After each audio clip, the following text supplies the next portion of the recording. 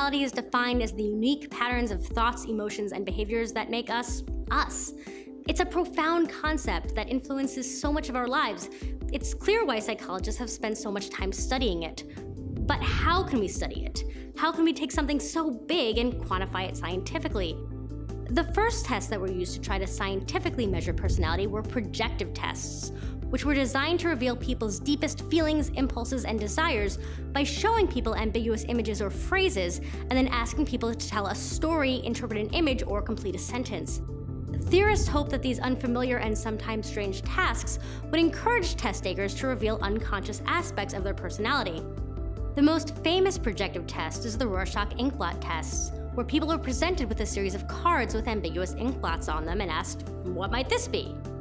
Other projective tests include the thematic apperception task, or TAT, which asks people to tell a story based on black and white images of people, and the Rotter incomplete sentences blank, which asks people to complete partial sentences like, when I was a child, or I need.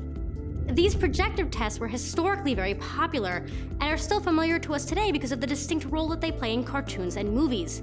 But they lack reliability and validity.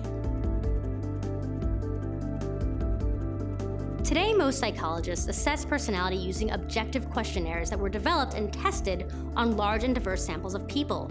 These objective personality tests avoid the ambiguity of projective tests and instead use questions that have clear response options and are continuously tested to verify their reliability and validity.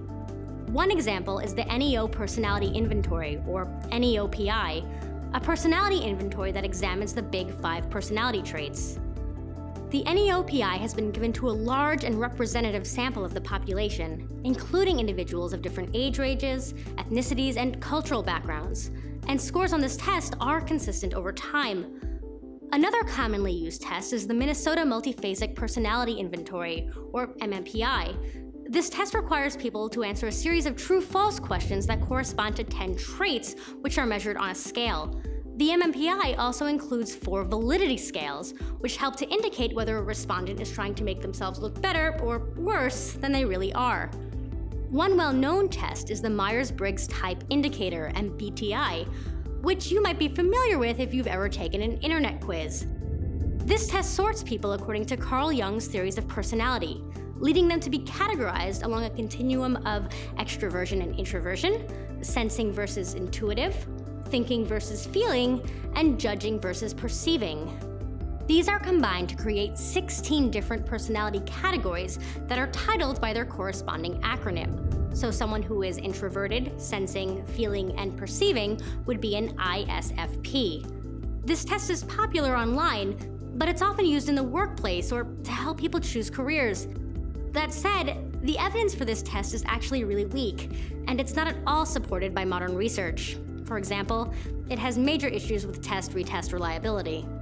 I took this test last week and it said I was an ENTJ, but when I took it here, surrounded by people and lights and cameras, I got a much different answer, INFP. Still neurotic, I guess.